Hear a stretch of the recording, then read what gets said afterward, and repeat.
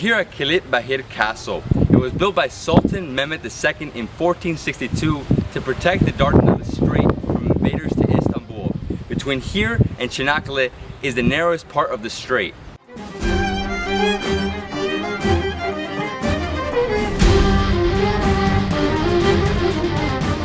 Now we're standing inside a Turkish memorial here on the Gallipoli Peninsula.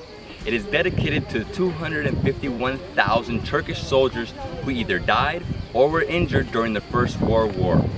Behind me we have the largest monument on the peninsula, which is 41 meters in height.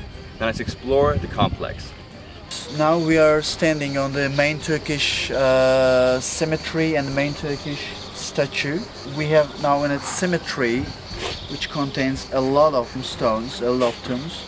But actually, if we look at one of them, after the campaign, when the soldiers identified, their names are written on one part of the tombstone.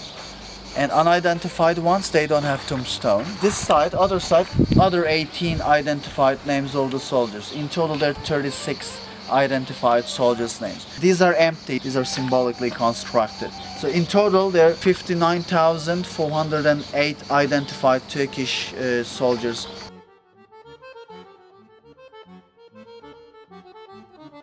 Here we see the British memorial, we say Hellas Memorial. It was constructed in the name of the British soldiers who fought during the Gallipoli Campaign in World War I. Around the walls, identified British soldiers' names are available.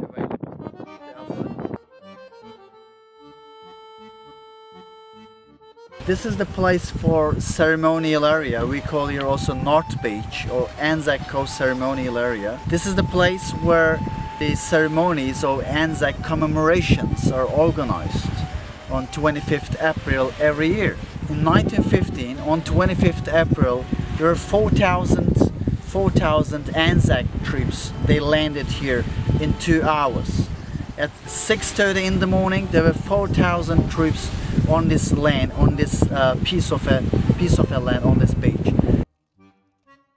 We're standing in the Lone Pine Cemetery and Memorial. It is dedicated to the fallen Australian soldiers that fought in the Battle of Lone Pine. The reason why they call it Lone Pine is because when they fought here, there was a single pine tree similar to this one in this spot. And now here we are standing on Çanakkale, 260 meters above sea level. This is our last point on our trip. Right behind of me we see Çanakkale Memorial, which was constructed here in 1925 in memory of New Zealand soldiers who lost their lives here. And next to it we see Mustafa Kemal Atatürk, the founder of Turkey, who was also involved in the campaign of Gallipoli, who was Lieutenant Colonel here.